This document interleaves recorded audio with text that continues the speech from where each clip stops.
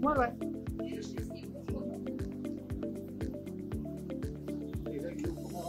ऊपर मत करो।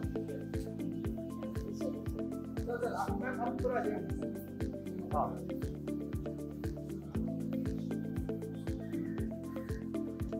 और उधर चलो भाई।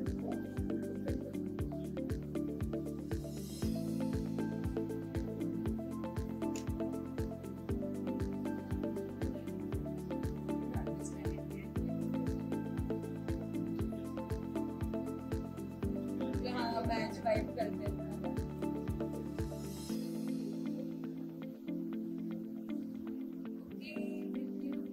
गाना देखा आप लोगों ने?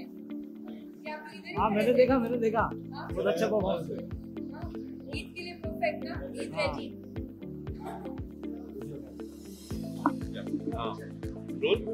Okay, firstly guys, congratulations for the song. Song is out and the kind of response is getting very good.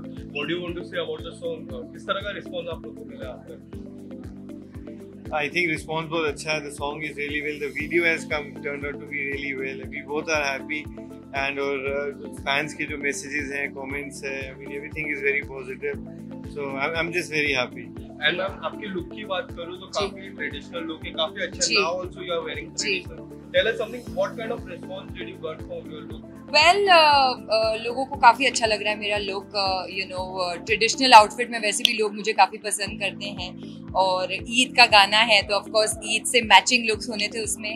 तो हमने वो कोशिश की है, एक्सपेरिमेंट किया है थोड़ा लुक के साथ जो लोगों को बहुत ज़्यादा अच्छा लग रहा है. सो I am very happy and as you said कि गाना लोगों को बहुत अच्छा लग रहा है. आई थिंक जब गाना रिलीज नहीं भी हुआ था, जब हम शूट कर रहे थे और हम थोड़े बहुत स्निपेट्स बाहर डाल रहे थे तो ऑलरेडी फैंस को बहुत अच्छा लग रहा था, बहुत प्यार मिल रहा था. सो I am very very happy that the song is already a success. And do you think it's a perfect time to release the song because Eid is coming up? Yes, I think अभी रमजान चल रहा है और ईद भी 3-4 दिन में होगी. So already लोगों को एक वाइब मिल जाएगा कि और रील्स वगैरह भी बनाएंगे everything and yeah, very happy song and the chemistry is looking really good. Tell us something, any BTS moment. There are so many you also share a BTS moment in Instagram.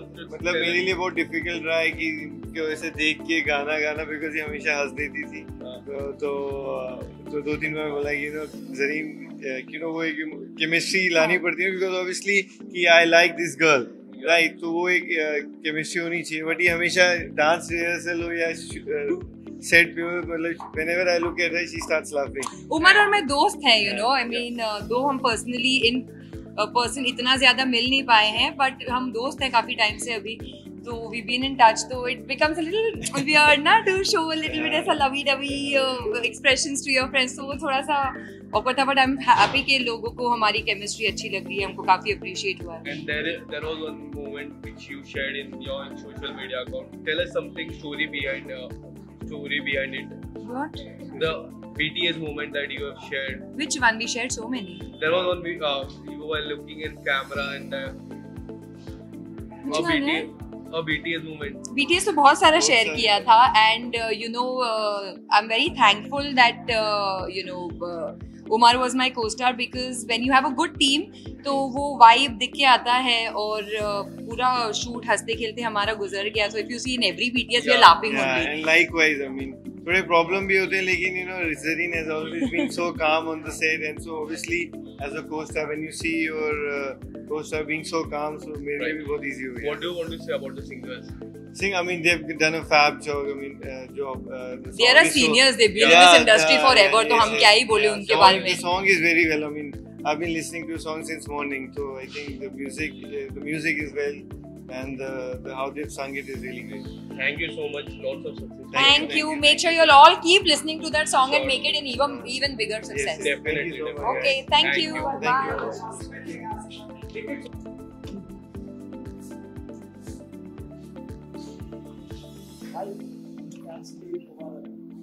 अभी ईद भी अभी रमजान अभी आ गए भाई.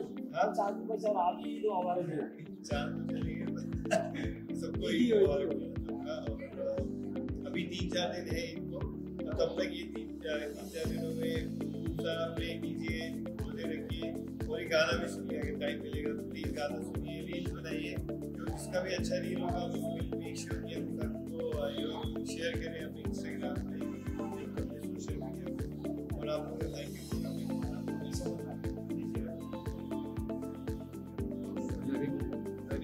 Zareen ma'am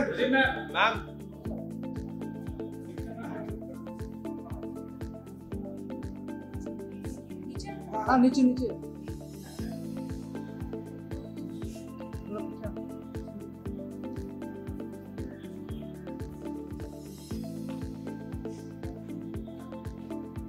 रुकिए